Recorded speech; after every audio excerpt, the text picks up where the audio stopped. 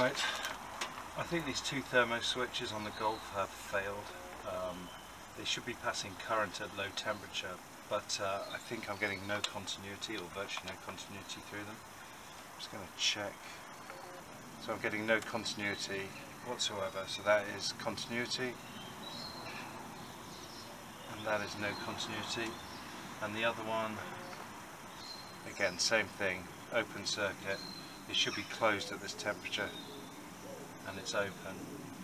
So these two switches, the red one controls the heater element under the inlet manifold up to a certain temperature. I think it's about 80 degrees C, and the grey one controls the automatic choke, and that's up to about 40 degrees C.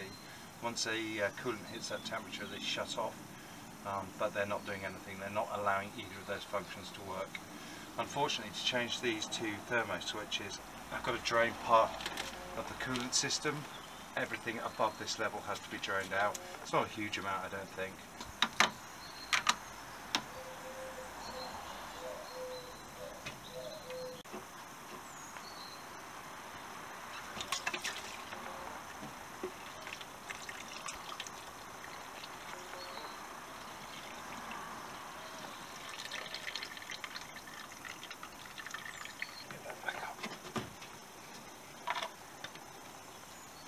Next, I'm going to attempt to remove one of these clips without breaking anything. I don't know if it's going to come out easily or difficult. Oh, that seems ridiculously easy. That's one metal clip.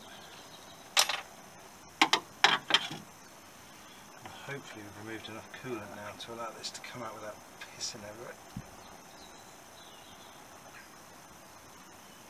It's crossed. Yes, that worked.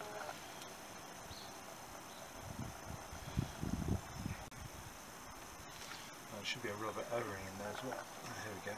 One rubber O-ring.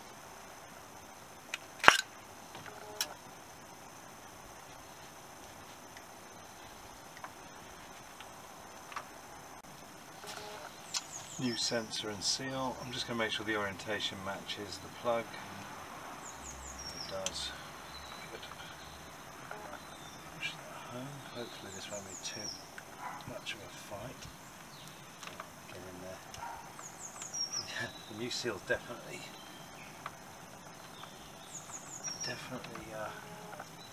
fresher. The big question is, can I get the spring clip back in?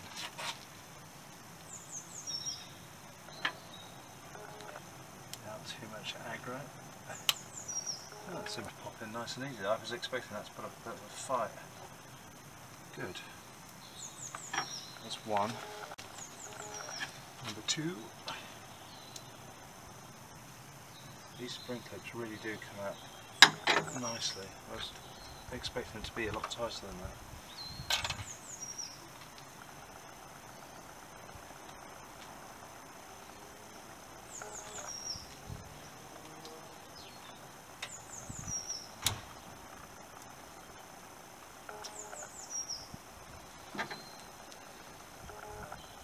That looks like it's had a wallop at some point. It's dented. The sensor's dented on the bottom of it. I don't know quite what happened to that.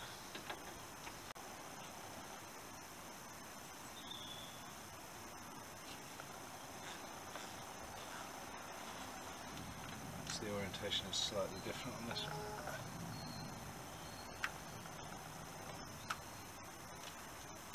There we go. Oh.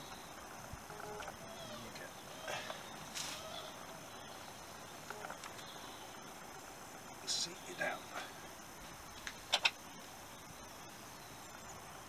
Spring clip. Okay, so the big question now is, will they leak?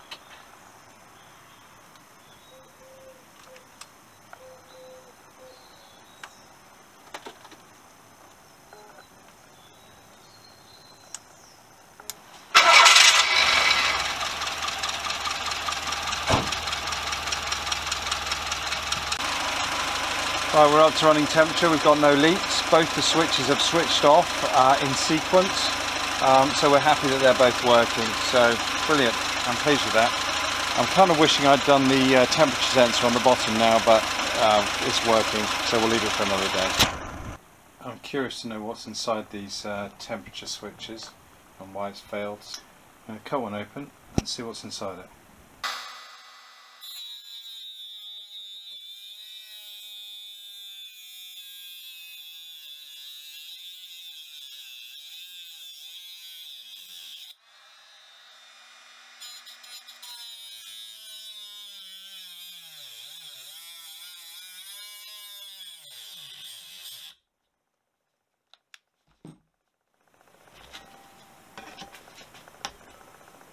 Right, I'm just waiting for it to cool down. I've put a cut around the outside as well. Let's find out what's inside. Okay, I'm none the wiser as to how it actually works.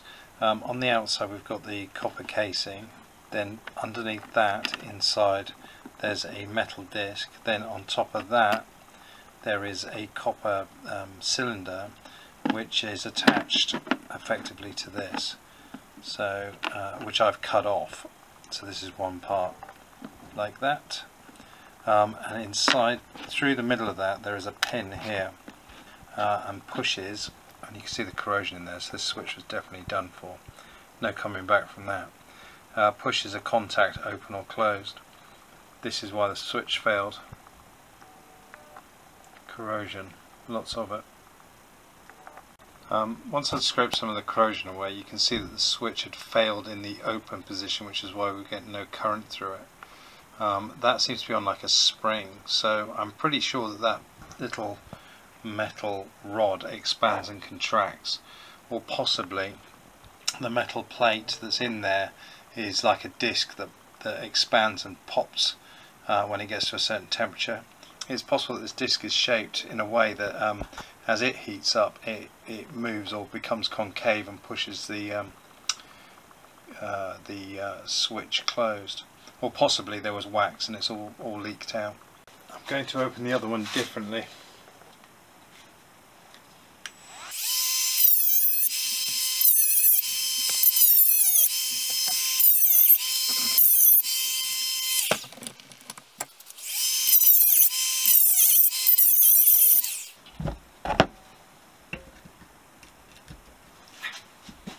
Hot, hot, hot.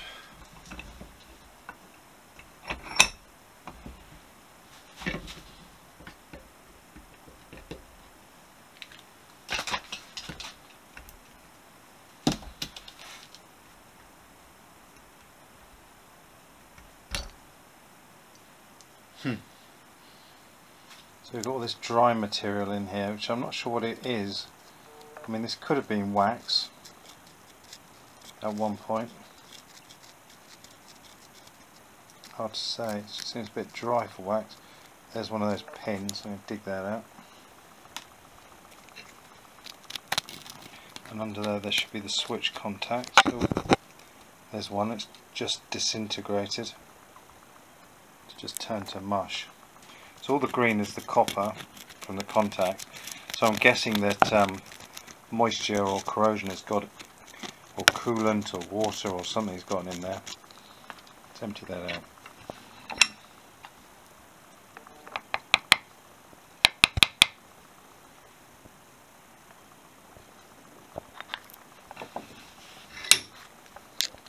So yeah, the contact's completely gone in that. I suppose it is 30 years old. Anyway, we know what that bit is. Let's have a look at the other bit. So this is the other part of the system, and this should have, it's got a rubber seal on there, and then the pin fits down the middle, and under there there's a disc, but I don't quite know what the method of operation is. Something pushes the pin to open and close the contacts, and I don't know if it's just movement of the copper, whether the base expands and contracts, or whether there's a fluid or some kind of wax in there. I don't know. Okay, this one is slightly different in the sense that the inner hat is plastic. At least it feels like plastic. But other than that it's the same, and we do have a metal disc in this one as well, and as I guessed on the last one, let me try and get the light, as I guessed on the last one, it is slightly convex. So I'm going to put a bit of heat on it and see if it pops the other way, and if it does, we know how this works. If it does pop, it means that this disc at a certain temperature inverts and pushes the pin closed. Right, I've got the disc and it's currently dished downwards. Difficult to describe really, but it's slightly dished downwards. So I'm going to heat it up and see if it changes state. Oh, yep. Made a very loud click and it's inverted, so it's now concave rather than, no. So it made a loud click and it is now convex rather than concave. Ooh, and it just clicked back again. Click. Very clever, very simple.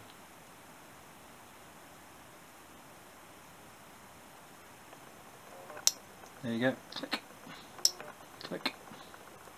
So that's the action that pushes the pin.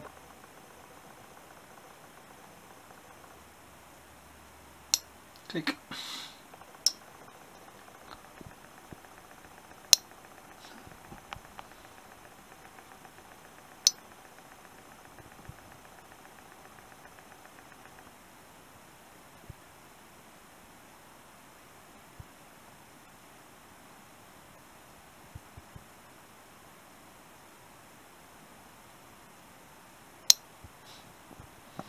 Could do that all day.